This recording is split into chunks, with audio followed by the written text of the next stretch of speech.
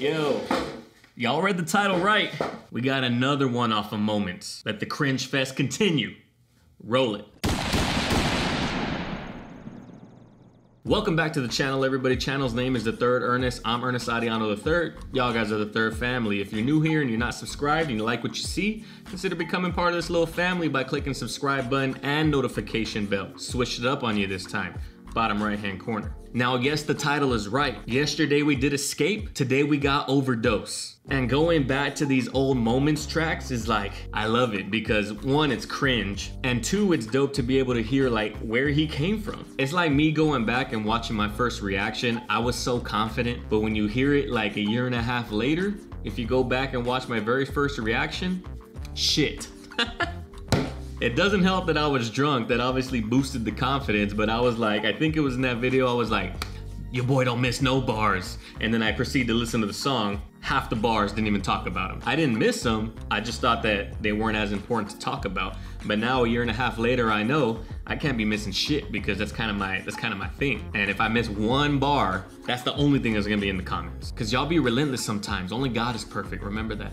Nah, I'm just kidding. But yo, I just wanna get on into this because I'm excited. You know what I always say? Follow your boy on Instagram and on Twitter at TheThirdErnest. Just like the channel, no spaces, links down in the description below. Let's just pop these bad boys on and let's just get after it. We finna get active. Oh, I almost forgot to say, hello. This video you can thank once again comes from the Patreon request of Rini666. She decided, yo, let's get a good laugh for 2 months in a row, 2 of my requests. So y'all have her to thank a second sacrificial lamb for our humor and for our enjoyment. Hope you don't use sheep to try to fall asleep because Rini out here sacrificing all of them to the gods of cringe debut albums. But now let's get it.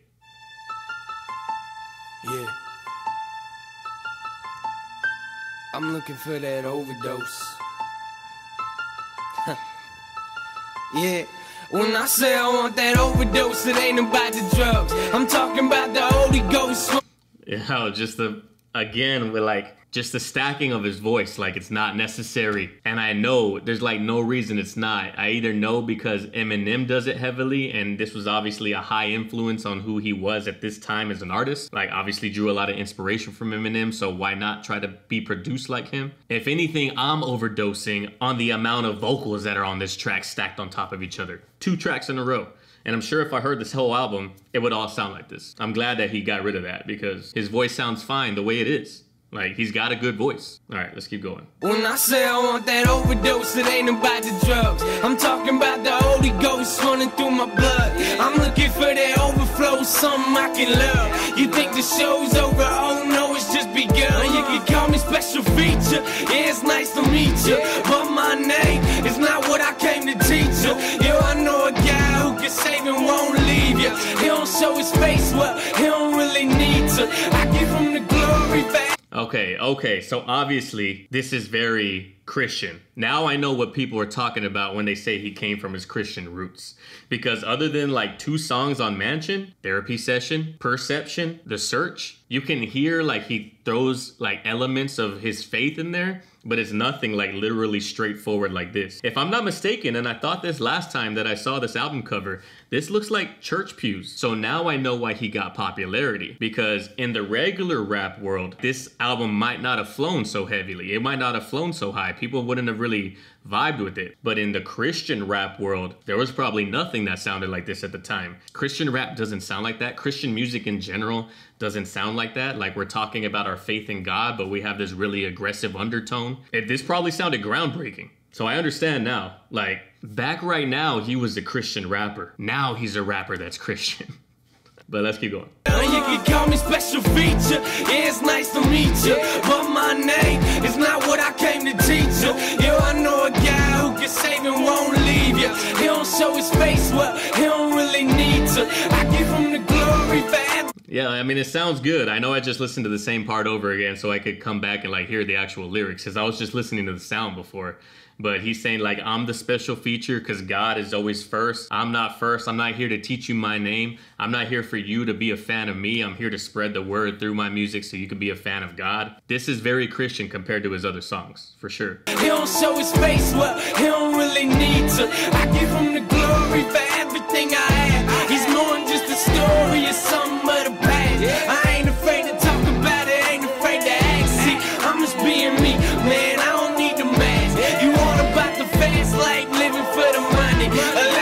See, like, this type of lyrics are kind of what turn people off who are not heavily into the faith. You know, they believe in God, they don't go to church that often, they want to be able to feel connected to the music. But these type of lyrics, if you're not connected to God in like a very profound way that a lot of people who go to Christian and Bible churches are, like if you're just the everyday listener like me, I want to connect with the artist and the music that I'm listening to. So if I don't connect with church in that way, this type of music and this type of Christian rap and Christian music sounds like it's pushing it on me, and no one wants to be force-fed something. So that's why Christian music kind of has this polarizing like connotation toward it. It has, you either really love it or you don't like it at all, because the subject matter is all the same, and the subject matter is not something that I connect with. It's probably a good thing that he kind of, at least for his career, depends on the way you look at it. It's probably a good thing that he kind of became a little more cryptic, a little more not in your face with his belief. We know that he's heavy in his faith, but we don't need it to be said like you need to be heavy in your faith too. Like, who are you to decide that for me? If he would have stayed with these same Christian heavy elements, he definitely would have not blown up into the artist that he is right now. It's just a fact. Like, if I didn't know who NF was now, if I would have heard this back in 2011 or whenever this came out, 2010, I would have definitely dismissed it, because I don't like to be preached to like this. I just don't like that in music. But I could definitely understand, especially people who are extremely devoted, like strictly only listen to Christian music, I could understand why they would like this. That's why I give it to you in a form you understand. Cause sometimes in life things never go as planned. And sometimes you might feel like there's no chance. Quit trying to control it and just put it in his hands. You feel me? You feel me? Again, that's not a good way to end a verse. You could have just ended it at quit trying to control it and put it in his hands. That's like a powerful enough line. I'm leaving an impact with what I'm saying right here, not like let Jesus and God take the wheel. You feel me? That's just not needed in the song. The verse would have ended perfect with just put it in his hands. But it's dope again that you can hear like the seedlings that he's planting to like water and manicure and grow into like the artist that he became today. He's fully bloomed, he's fully blossomed, and he's NF now. But you can hear the piano melody, you can hear the orchestra, you can hear the heaviness in the sound. It sounds like who he should have sounded like 10 years ago. This sounds exactly how it has to sound to get the person that we have today as NF. And that's dope. Quit trying to control it and just put it in his hands. You feel me? See, without the you feel me, it would have just been in his hands, and then it would have had the girl like riffing her vocals on top, and then the beat drop. That would have been fire. Like, I wish I could just take that out right now, because that would have been dope. But he ruined it. But I can't be mad at him. I can't be mad at the situation. I can't control it. God grant me the serenity to accept the things I cannot change. You feel me? Quit trying to control it and just put it in his hands. You feel me? It could be your comfort when you're broken. I'm looking for that overdose, yeah. I don't care, let it overflow. It could be your savior, be your friend. I'm looking for that overdose, yeah. I don't care, let it overflow. Yeah, it's so real, why the world. So the chorus, it's like they did the production backwards. Like his voice did not need to be layered and stacked. Her voice is what I want to be impacted by. And then I just want to hear Nate in the background with just one track, just his voice solo. Because that singing right there, it wasn't like top notch. And the way producers hide certain flaws in vocals is by doing the multi-stacking. So they needed to do it on her, so it like sounds, that's why reverb is such a big thing when you go sing karaoke, because reverb makes your voice sound better because you're getting a lot of echo, you're hearing yourself multiple times. That's why you sing better in the shower than you do in a carpeted room or in a closet with clothes, because the reverb helps you sound better. And that's what they needed to do right here for sure. The chorus on this one, I was about to lie to you. The chorus on this one is just as bad as the last one. So let's just keep going. Yeah, it's so real, why the world's so crazy. The rate, climbing, and girls having babies. Murders in the streets, murders in the schools. If God really cared, he wouldn't let the papers sue. But a lot of y'all are looking from the wrong angle. And overdoses in the air, your whole life tangled. You look in the Bible, even Satan was an angel. That just goes to show a lust for power will create you. And it's something crazy. The lyrics are dope. Like, what he's saying is good. And that's one of the things that I personally think about Christian music, and one of the things that Kanye West, whether you ever hated his album or not, whether you hate what he stands for or not, Jesus is King album injected a whole new level of creativity into gospel music, into Christian music, into just music that preaches about faith in general. Because before that, a lot of Christian lyrics are very straightforward. But the topic is dope. The way he's saying, like, you're looking at it from the wrong angle. Like, you're looking at it as if God is not stopping these people from doing these things, when really you need to be looking at God and being able to say, thank you for giving me the free will and giving my fellow man the free will to make whatever decision he wants. And then upon judgment day, we figure out what's going to happen. And obviously the whole Satan was an angel at one point. It's not the first time that's been said before, but again, there's not a whole lot of flexibility on this topic because you're talking about the same thing that's been talked about in other Christian music for so long. You know? I hope that makes sense, because I think I make sense, but I don't know. Into something crazy, into something pitiful. You don't want the truth, now you get it at your funeral. Something is a joke, overdose, keep laughing. Ain't gonna be so funny when you're laying in your casket. Yeah, he can save you. That sounds like a Nate line that he would say today. That was a bar. There hasn't been a bar the whole time, and it sounds like something that he would say, and it sounds like something he said on songs before. It's the same concept as, like, money runs your life, but you can't take it with you when you go. And here he's saying it's like you think that this life is a joke, like you like overdosing and like taking all these prescription pills and living the fast life. You think it's a joke. It won't be so funny when you laying in your casket. That's a dope line. The problem with it is that it's 2.5 minutes into a song that's very preachy. So a lot of people, other than Christian people, who are, if they hear the first part of this, they might have already tuned out by now. Now it's like, it's much more acceptable. It's much more easy to digest for someone who's not heavily into the faith, because now he's just a rapper who has a lot of faith, and we know he has faith, but he doesn't put it as heavily or as straightforward or as literal or as judgmental as he is doing right here. So funny when you're laying in your casket. Yeah, he can save you. I ain't trying to play you. I'm just trying to represent the one and only savior. Lies of the world, I leave you like a broken heart. Hey, you looking for the same thing that tore you apart? Come on. It could be.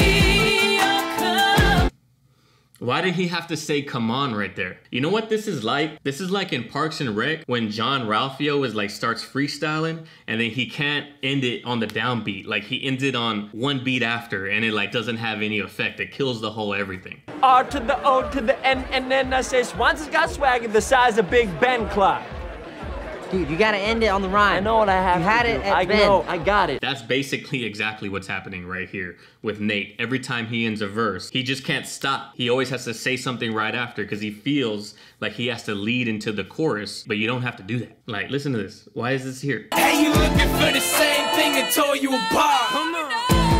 It could be your cover. And her vocals don't match the track whatsoever. That's another thing that I don't like about the chorus. It's not that her singing is bad per se. It's not, I mean, she's not Beyonce, but it's not that her singing is terrible. It's just like on this beat, it doesn't really go. You feel me? I'm looking for that overdose, yeah. I don't care, let it overflow. Yeah, I could be an overdose, so let me explain it. All right, I had to pause just because like the chorus is just not good. That's all that I can say about it. I don't care, let it overflow. Yeah, I could be an overdose, so let me explain it. You ain't got the picture, yeah, you got the wrong painter. I know I'm hitting you with a lot of information. I'm so glad that his writing has definitely progressed because that was not a bar. You ain't got the wrong picture, you got the wrong painter. And there's no switch up of his flow. The flow sounds exactly the same throughout the entire 4-minute song. I'm sure it's not gonna switch on this last part either. Listen to Nate now. He'll throw like 2 or 3 different flow styles. He switches it up so it's fun to listen to and it's easy to listen to because you don't get bored. You can listen to the same artist for 4 minutes straight. This is literally the same rhyme pattern. It's literally the same rhyme scheme the entire time. No internal rhyme schemes, 1 to 2 rhymes at the very end of the bar. It's very crude. What I wanna do is introduce you to a savior. I wish up a guy that made the world in 6 days. I wish up a guy that would never turn away. I wish up the truth, yeah, I wish up the faith. And even if you kill me, you couldn't take that away. I'm living for that overdose, someone get me high. I'ma represent him with my flow until I die.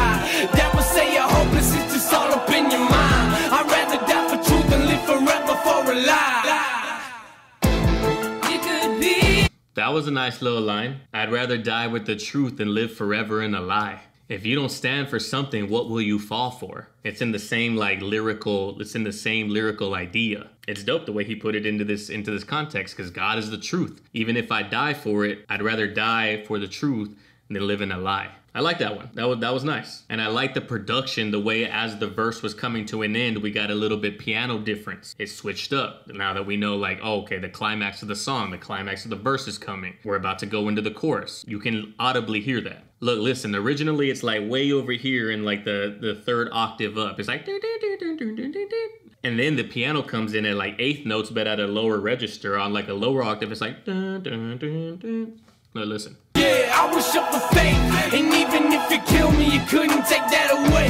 I'm living for that overdose, someone get me high. I'ma represent them with my flow until I die. That was. You hear that difference? So that way you know the end of the song is coming. You're hopeless, it's just all up in your mind. I'd rather die for truth than live forever for a lie. It could be your cover. Okay, we don't need 44 seconds of outro. That's a long damn time. The production choices really is what it is, and that's all it comes down to. I'm glad that the production is definitely, like I said, it's ramped up every single time that I've heard a song from NF. Every album is never stagnant in terms of the production. But yo,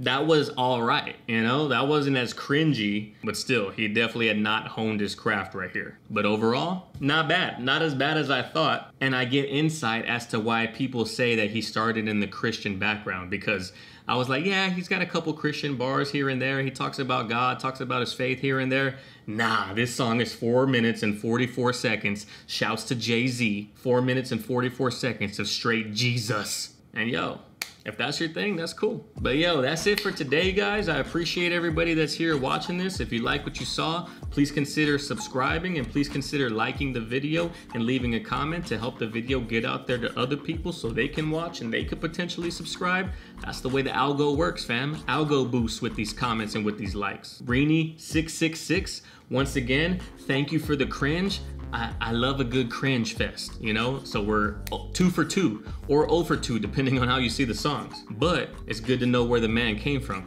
So I appreciate you. Again, I appreciate you being one of the 2 mods. Again, didn't say it last time, you're the best subscriber. That's what you wanted me to say. I'm not saying that I was forced to say that, but I'm also not saying that. But yo, everybody else, if you're not in the Discord, hop in there. It's a vibe. It's always popping. We're in there every single day for the most part. If I skip a day, I don't really skip more than a day. If I do, it's just because I had shit going on, Hop up in the Discord, link in the description.